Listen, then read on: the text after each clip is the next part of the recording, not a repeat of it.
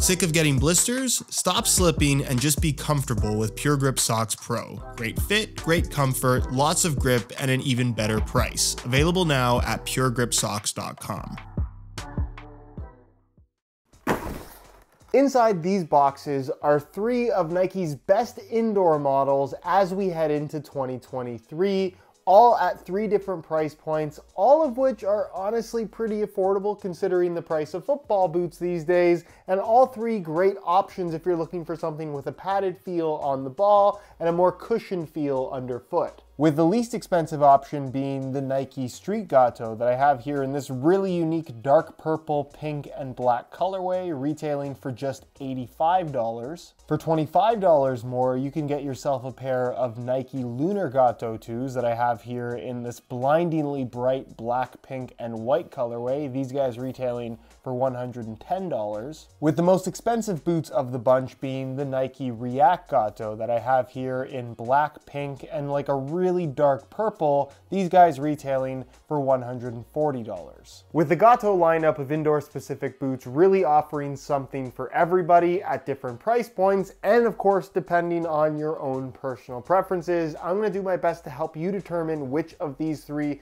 would be best for you in today's video as we go over all the details, compare them, and of course take a look at how they fit and feel on feet. So if you're interested in learning more, please stick around, and if you are interested in any of these indoors for yourself, you can pick them up below their normal retail price by way of some exclusive SR4U coupon codes by checking out the links down below. Really quickly, if you guys enjoy seeing reviews of indoor and turf boots on the channel and want to see more of them, drop a like on the video and make sure you're subscribed to the channel if you haven't already so you don't miss out on my reviews of all the latest football boots of 2023. So starting off with the StreetGato, as the name would suggest, it's a little bit more streetwear focused in that, yes, you can use them as dedicated indoors, but they're also intended and designed to be worn as casual everyday sneakers. And when you're talking about the fashion industry, which I think casual wear sneakers fall into, it's a matter of personal preference as to whether or not you like the way that these look to wear them with a pair of jeans or shorts or whatever it may be. Everyone has their own personal style, and luckily Nike has released these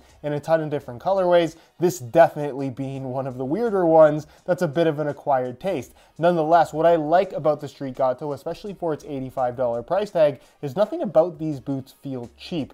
The upper features this really soft kind of microfiber suede material on the surface. They don't really specify exactly what it's made out of, but it feels incredibly soft and very leather-like in terms of giving you that soft touch on the ball without feeling overly bulky. And of course, this suede-like finish on the surface does enhance the grip overall. You have some mesh that's reinforced through the midfoot, which is soft and also feels very secure with the laces tied tight, a traditional central lacing system allowing for plenty of adjustability and great comfort. I think the shaping and heel liner is fantastic from a lockdown as well as an everyday comfort perspective. And then the midsole is definitely on the chunky side, certainly in comparison to the other 2. So if you like feeling really close to the ground, the StreetGato probably wouldn't be the best option for you, but if you want maximum underfoot cushioning, this is really nice. It has a nice thick rubber border all the way through the forefoot and midfoot area, so from a durability perspective, these should hold up really well. And as far as the traction pattern is concerned, it's great for use on concrete, asphalt, any type of street environment, but as long as you keep it clean and the indoor court is well kept, it actually grips really nicely indoors as well. Also going to hold up very nicely. Again, durability, especially for $85, is probably the strongest aspect of these shoes. Next up, we have the Lunar Gato 2, which at $110 is an absolute steal, and it must be said that just like the StreetGato, is available in a wide variety of colors, so if fluorescent highlighter pink isn't your thing, there are other options out there. Definitely something to be aware of because these are extremely loud. What makes the Lunar Gato 2 special is it's actually not a new pair of football boots. This is a model that Nike launched back in 2013. It stuck around for a couple years, was very well received, but eventually got replaced just like every modern day football boot. But due to popular demand, Nike ended up bringing it back a couple years ago, and the rest is history. They've made it readily available ever since. This boot's claim to fame is the combination of Nike's Hyperfuse material, which is basically a really thin kind of plastic mesh layered together with thin layers of plastic, creating this pliable and somewhat breathable material through the midfoot that still has decent structure to it with the laces tied tight, but that's combined with this quilted goat leather upper, which feels absolutely incredible. For $110, you are simply not going to find a better quality leather pair of indoor boots. The softness against your foot as well as on the ball is, like I said, unmatched for anything at this particular price point, and even in comparison to far more expensive indoor models, is just some of the best leather you're going to find, period. The touch is phenomenal, and I love the fact that the leather is extended all the way through the midfoot here, so when it comes to controlling and passing the ball, you really have that super plush, high quality leather sensation. Central lacing system and standalone tongue, so very traditional in that regard and allows for plenty of adjustability.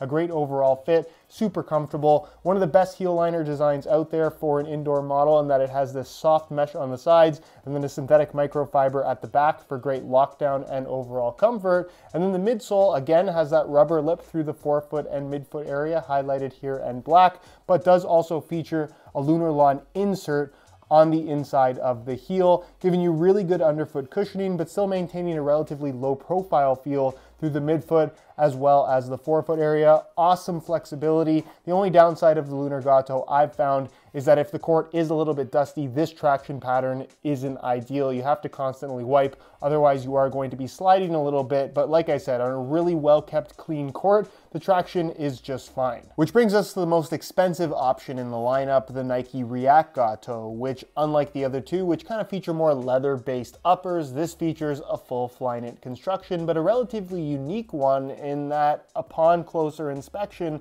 it's actually somewhat uncoated on the surface, or at least doesn't feature a solid layer of Nike skin over top. Instead, it's coated in little pieces, which means that it doesn't take away from the softness and sock-like feel of that Flyknit base, but it still gives you that little bit of additional grip on the ball. A slight grittiness, I guess, is the best way to describe it. And honestly, if I had to compare it to anything else out there, it's kind of like what Nike just introduced with GripKnit on the Phantom GX, but just kind of taken down a couple notches, in that it doesn't necessarily have the same sticky sensation as that Phantom GX model does. Nonetheless, from a comfort perspective, these are some of the most comfortable indoors out there. There's absolutely no break-in time to this upper. It legitimately feels like a pair of socks on your feet. And from a touch perspective, it kind of has vibes of the OG Hypervenom Phantom 1, if you wanted to compare it to something else, which is a football boot that people loved because of the feel that it had on the ball. So very high marks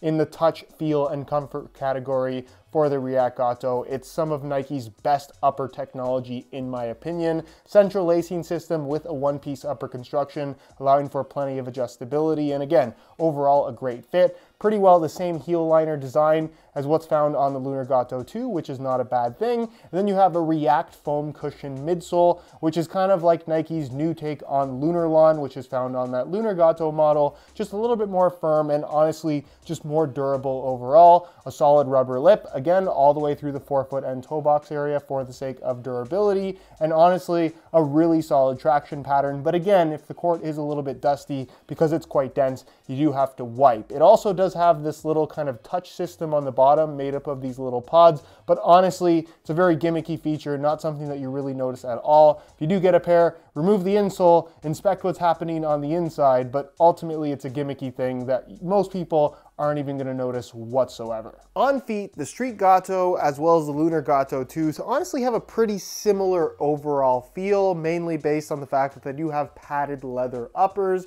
and also have relatively significant underfoot cushioning, not to mention a standalone tongue and traditional central lacing system. So definitely a lot of similarities between the two. I would say the Lunar Gato 2 is more low profile underfoot. It's a little bit of a slimmer midsole. And as far as the feel of the upper is concerned, it's definitely noticeable that the goat leather upper of the Lunar Gato 2 is more premium, but overall, both boots are extremely comfortable out of the box and aren't really going to give you any problems as far as break-in time is concerned. As far as width goes, both will be suitable for just about anybody because of the central lacing system and standalone tongue. Plenty of adjustability and great lockdown with the laces tied tight. And as far as sizing is concerned, instead of my usual 9.5 US that I tend to wear in most FG football boots, I'm wearing these half a size larger in a size 10, mainly based on the fact that indoor boots do have this rubber lip at the front that doesn't allow your toes to kind of hang over the edge, or at least allow the upper to stretch a little bit in length like you would with a normal pair of football boots. So half size up for most people, if you don't want them to be overly snug, is what I would recommend. But if you do like that super tight fit, going true to size wouldn't necessarily be a bad idea. And then as for the React Gato, it definitely stands out as being the most different from the other two in terms of fit and feel, not having a leather upper. It's thinner and also has much more of a sock-like sensation. There's just more pliability to this material, certainly out of the box. Once broken in, I would say that separation is a little bit less noticeable, but also the React cushioning, it feels more flat all the way through. So if you're looking for the lowest profile sensation underfoot, the React Gato again would definitely be the way to go. Super flexible, super sock-like, and again, pretty much everything you would want from a knitted indoor boot. Nothing to complain about here whatsoever. From a width perspective, it has a very rounded shape pretty much all the way through the forefoot and toe box area. And again, plenty of width, so suitable for just about anybody. And as far as sizing is concerned, again, I'm wearing this in a size 10 US, half a size up from my normal 9.5, which is just typically what I do with pretty much every indoor boot. So again, if you wear your boots really snug, going half a size up in a pair of indoors is typically not a bad idea, but if you just like your indoors to feel super tight as well, sticking true to size would not be a bad thing to do. So in conclusion, which one should you buy? Well, like I said, it depends on your budget and your personal preference when it comes to feel. If you just want something as cheap as possible that gets the job done, the Nike StreetGato at $85 or less, you just can't go wrong with. If you're into leather boots, then I think the Lunar Gato 2 is a no-brainer with honestly some of the best leather you're going to find on any football boot product, period. And if you're into knitted boots, along with your budget allowing for it, of course, the Nike React Gato with its Flyknit upper, again, is some of the best knitted material you are going to find on a pair of football boots right now.